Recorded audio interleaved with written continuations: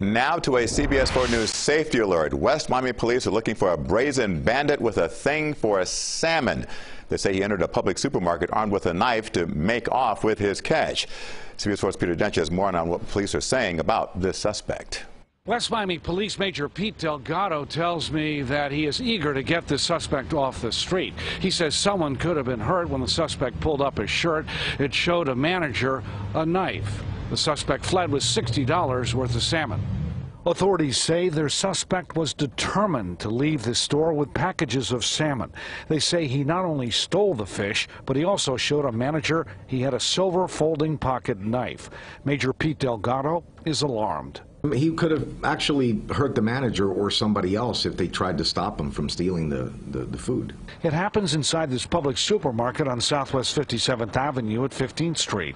It is 2:45 in the afternoon this past Tuesday when the suspect first goes to the seafood counter.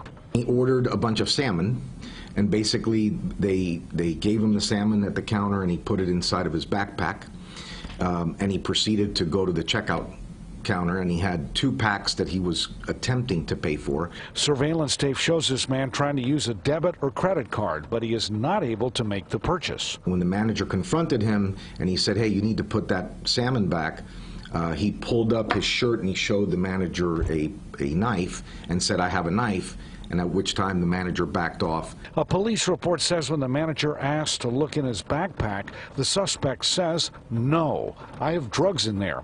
He flees on this bicycle he has rented. Delgado has analyzed this tape. It's his whole attitude. When you look at the video, it looks like he's done this obviously many times before. And our concern is not only for our residents, but the Gables residents, because they have several Publixes in their jurisdiction. A police report says the suspect was wearing a long chain and baggy pants and has an Asian letter on his neck. I would say he's about 5'6", 5'7", thin build, Hispanic male. He had a facial covering, so you cannot really tell what he looked like. What would it mean to you to get him off the street, Pete?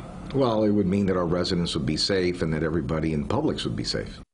It's possible the suspect may live in this area. He fled northbound on 57th Avenue and turned eastbound towards Coral Gables, just a few blocks away.